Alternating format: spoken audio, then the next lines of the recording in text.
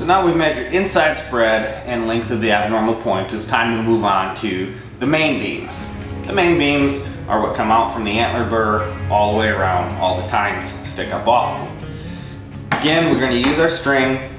We're going to start right at the burr, the base of the antler burr. And we're going to follow this beam. This is where this string is super useful. We're going to follow right up along the curve of the outside of that beam. So I'm going to slide it along, pinching it off so it doesn't move as I go all the way around this beam until I get right down to the tip.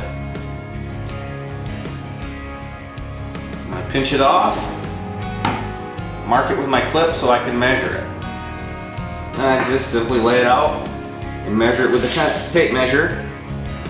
And it looks like we've got a beam length of 23.5 inches. Now I'm going to repeat the same thing on the other side.